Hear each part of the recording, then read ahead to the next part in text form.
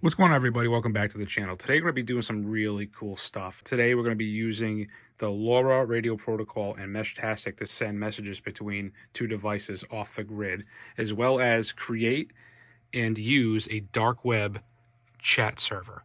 So the first things first, let's go ahead and show you how to create a dark web chat server. First things first, you're going to need to use Onion Share. If you don't have that already, go ahead and check out my channel. I have videos on how to set that up.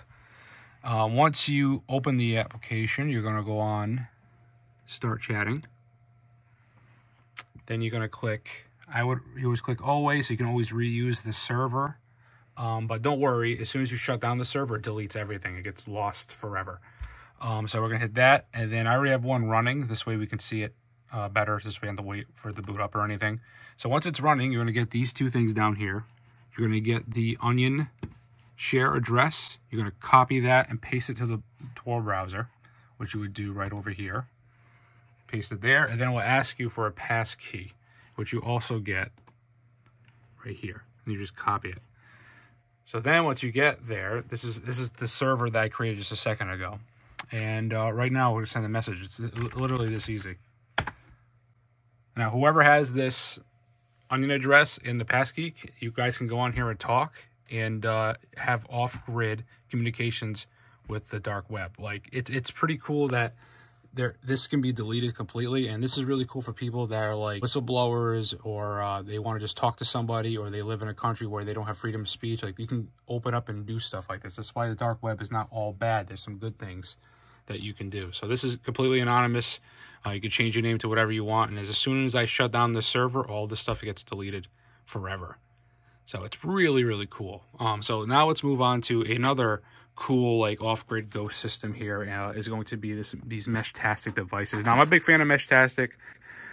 This is using a low radio frequency called LoRa. And it's very, you can't fit too much data on it. That's why you can't call or anything, but you can send text messages between them within 1 to 3 miles. So depending on the line of sight and how good your antenna is, etc. So this device right here is the Heltec V3.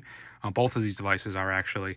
This phone is connected to this device right here, and this phone is connected to this device right here. So think of this as like mini, tiny cell towers, your own personal cell tower. So nobody reading your texts. It's completely off grid and can be completely encrypted.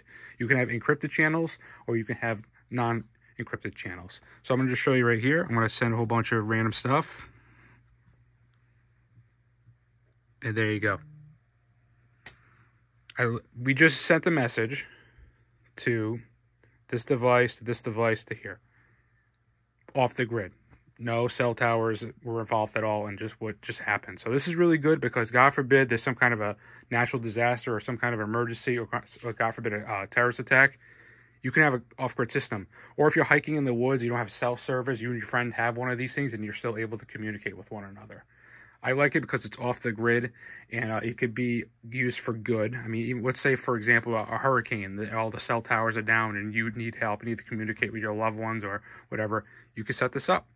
And the more you have of these devices, you can build a mesh network, and it'll keep going. So, like, say, like, it only reaches 1 to 3 miles, but if you put one every 3 miles, it will just hop to the next node, and you can reach out to further devices. So, and that's it. This is a quick video. I just wanted to show you a couple cool ghost off-grid stuff you can do. I mean, the dark web stuff, I mean, you're technically on the internet for it, but this is completely private. We're on the dark web using the Tor browser, using Onion Share. We created a chat room, and we also used it live. So, and again, as soon as I disable, boom,